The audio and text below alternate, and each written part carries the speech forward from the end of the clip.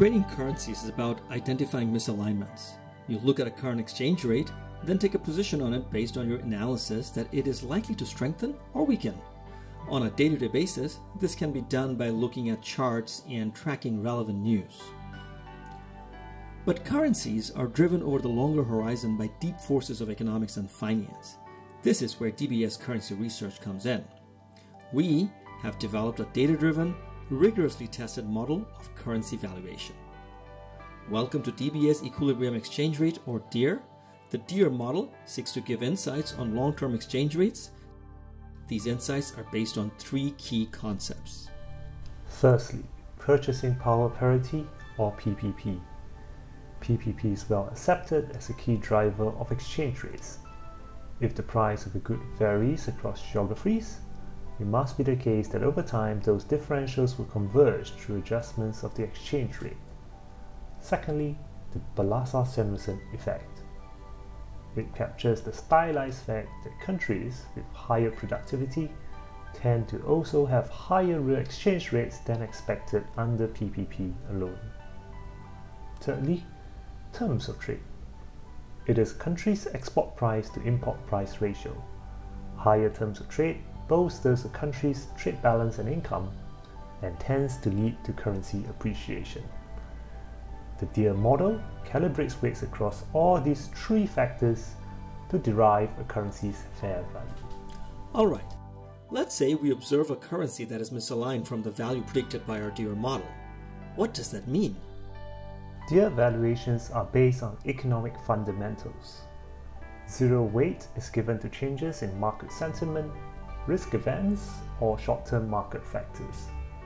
Misalignments from our DEAR fair values will eventually narrow, but this process is more observable over the long term than the short term. We estimate that DEAR misalignments tend to narrow by half over a 3 to 4 year period. Currencies that are expensive compared to their DEAR fair value should underperform over time, and those currencies that are cheap relative to their DEAR fair value are expected to outperform. It is great to have a snapshot of how currencies compare with each other, but can we apply our DEAR valuation analysis to a single currency of interest? Of course. Let's focus on the Australian dollar's DEAR valuation time series, and here we can gauge the extent of Aussie over and undervaluation over time.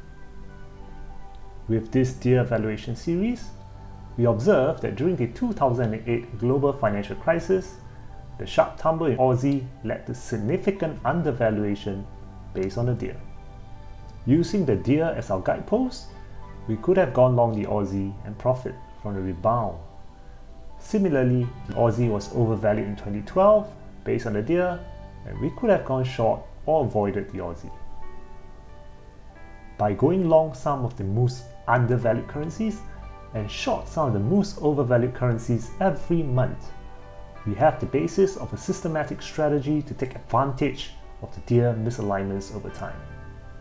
Given the trade-off between risk and return, we find an optimal strategy with the best Sharpe ratio by running a large number of tests. This entailed using data and econometrics to arrive at the optimal trade duration and number of currencies. Impressive!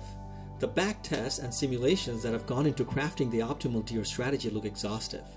Is the DEAR strategy a good addition to an investor's portfolio? We found that returns from the DEAR strategy has very small correlation to the S&P 500 index, and they are almost uncorrelated with global fixed income indices. As such, the addition of the DEAR strategy's FX returns could provide an important dimension to returns from a traditional equity and fixed income portfolio, by providing investors additional diversification benefits that are rare in liquid asset markets.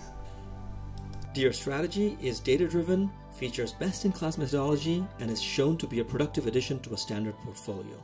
Here in DBS, we are proud to bring this product to you.